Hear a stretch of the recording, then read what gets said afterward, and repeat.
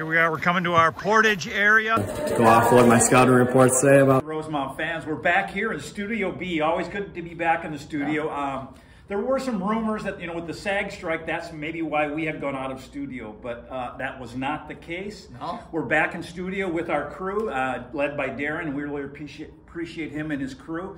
So that's always good. Well, we're through with camp, and now we're heading to the Irish Invite this Friday, and we're pretty excited about it. Can you give us a little bit of history of the race and why we're hosting it and the team? Well, we'll get to the teams. Yeah, well, it's the 22nd annual Irish Invitational. We missed just the year the State High School League called it off with the with COVID.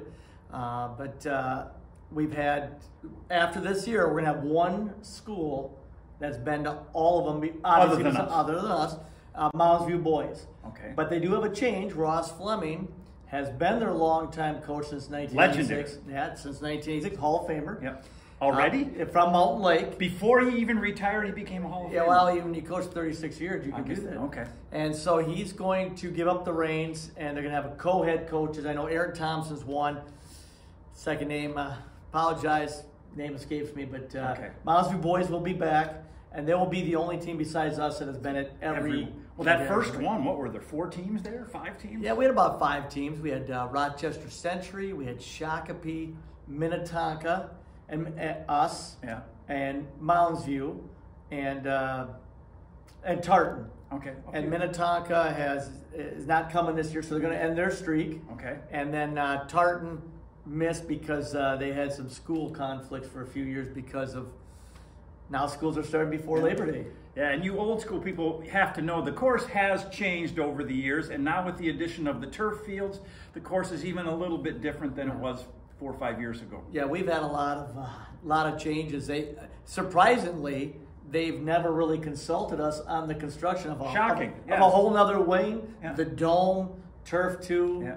But we've always other sports take priority over. No, they don't take priority. It's mostly for Phi Ed classes. I understand that. Okay, yeah. And okay, so we've got the meet coming up, and can you maybe just give us a little bit of a team preview? What team previews that would be fighting for the? Well, we won it last year with 55 points. But by the way, would you happen to know how many times we've won our own invitational? I guess 7, 8, maybe. That's what I'm thinking too. So we got Mounds View, probably a favorite. They're one of the top 2 or 3 teams in the state. We haven't seen any rankings have come out by the Coaches Association, but if I had to rank, I'd probably put them.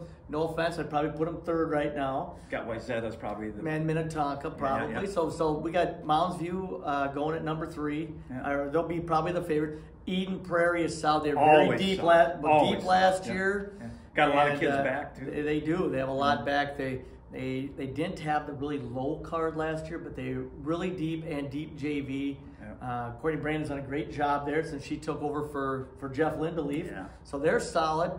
Osseo has already won an invitational, so they might get their White Bears usually pretty good. Yeah. And then we had St. Paul Como Park really showed through a year ago, and they qualified for state in the first of the 3-class system. They qualified in AA last year. So Tim Kersey's done a good job there at Como Park. And we can just maybe pick up some scraps, our team, or what are you thinking for Rosemount? We'll be in the hunt because individually, Andrew Schultz was a high place winner a year ago. Ran a great race at the Alumni. Yeah. His time at Alumni was comparable to what he ran last year. Very much so. So the Irish. He'll be up there. I think the favorite individually is Robbie Matura, even though he was about 14th last year. He's coming off of a COVID, off of their camp. He broke 9 for 2 miles last spring. He ran 15:06 at the Heartland. Hello, I mean, come on. He's going to be favored. Right.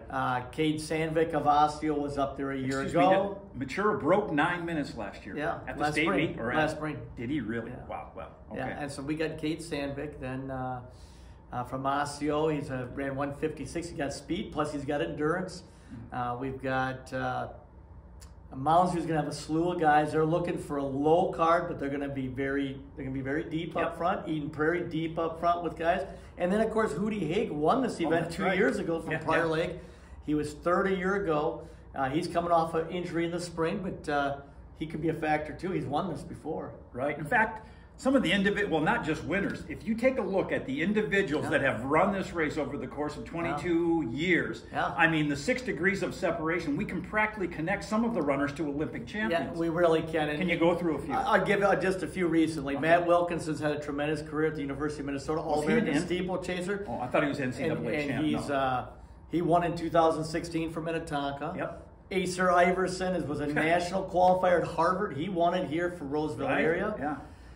We've had Jordan Carlson, our own Jordan Carlson. Notre Dame great. Ran at Notre Dame. He won it a couple of times. Yeah. The course record, the meet record is Oliver Pauline of Highland Park. He's currently on the roster at Wisconsin. So you got to be thinking Matura has a shot at the course record, or the meet record. He's got a definite shot at the meet record. We'll see how he came off of camp. They usually go down to Whitewater the first week of the season. They go with Mounds View and White Bear Lake. And we'll see if White Bear reloads. They were kind of down a little bit last year, but maybe they'll be back this year. Yeah, and the other thing fans need to know, 2 miles on a cross-country course is different than 2 miles on a track. Yeah, it is. So, it is. Now, we also got a few other races. We've got the JV race, which will be very competitive, C race, and 9th grade race. Teams can do whatever they want, however they want to enter it. Right. What we typically do is we'll run our top 7 on the varsity. Then we'll run our juniors and seniors reserves in the JV. We'll run our sophomores in the C, and we'll run our 9th grade in the freshman race. So just because they might in C or JV doesn't mean that necessarily means they're in a higher class or not. What you typically do is try to give each kid his best race for him individually. We'll sort the team stuff out. I'm sure we're going to be mixing and matching throughout the season. Maybe you can go through our guys a little bit and expectations. I know we can't name everybody. Yeah, we're going to be up there in the varsity. We expect to be up there. Okay. I'm not saying we're going to contend for the win, but we'll be up there. Okay. We'll be pretty solid. We're going to run Andrew Schultz, obviously. We plan on right now Austin Badette and Ethan Peterson will run us. They'll be competing. That's seniors. Connor Amos, a junior. We'll have a couple of sophomores in Abe Anderson and Drew Molinar. And then we'll run Boston Peterson as a freshman. Now, last year, he won the freshman race as an 8th grader. And so we feel he's already done that. So he's going to run varsity this time around. But we have in the past, Luke Labatt as a 9th grader ran the 9th grade race. And he was 3rd in the Summit League a year ago for University of North Dakota. Yeah, running well right now, training hard. So when we look at things, other races, we get excited for those too. We really do. I mean, I think that's kind of one of the things that we like to talk about is that we get the C race, the JV, we look for trying to win those titles. Well, we really do. And I think that's going to probably, I'd like to go into more. I don't want to leave anybody out here, but we're going to be competitive in the JV, the C race, and the 9th grade race. We'll see what we can do. We'll talk more about that next week. And I think you're going to introduce some of our alumni shot. We're going to talk to Peter Shane. Peter Shane is the one that made our Peter Shane Trail out here and loved our camp. He might have been there the year that the Mikes got lost at the Salty Dog. Oh, he was there, and he's done a lot of other things as well. So till Friday, first day of school tomorrow. All right, get excited. We've got 2006 graduate Peter Shane. We still have the Peter Shane Trail that he developed. Still there. Yeah, from Boy Scouts, Eagle Scout. So Peter, can you tell us what you've been up to? And currently I work at Collins Aerospace. Customer account manager, senior analyst, I guess, is my position. But yeah, let's see, since then, I chess coach too.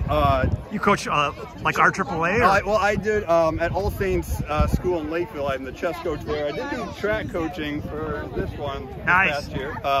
Okay, so what's your favorite Rosemount cross-country memory? All right, so this is maybe in legend here. So cross-country camp, what would this been, 2005? Yeah, 5 if you're senior. It was been 4 though. This has been 4. So I was running with Nick Fyoke down there, Heather Dornadin, as well as Mike Bumgarner and Mike Warwick when they got lost. So we were running. The 3 of us, Nick, Heather, and I, were like, we're pretty sure it's this way. Like, oh no, we're this way.